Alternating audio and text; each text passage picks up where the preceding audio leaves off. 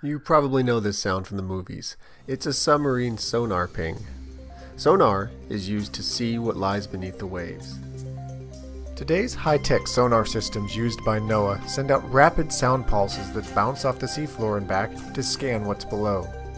These soundings produce amazingly detailed pictures of the unseen seafloor. Multi-beam echo sounders, shown here, measure the depth of the seafloor. Hydrographers use the multi-beam soundings to create nautical charts and produce colorful maps of the underwater terrain.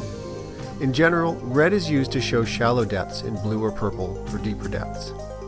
Side-scan sonar, the device trailing the ship shown here, captures black and white imagery that helps to identify submerged wrecks and obstructions. Here's a visualization created by a NOAA hydrographer that's beautiful to watch and will give you a good idea of how hydrographers use sophisticated computer programs to transform sonar imagery into nautical charts and other products that help keep mariners safe at sea.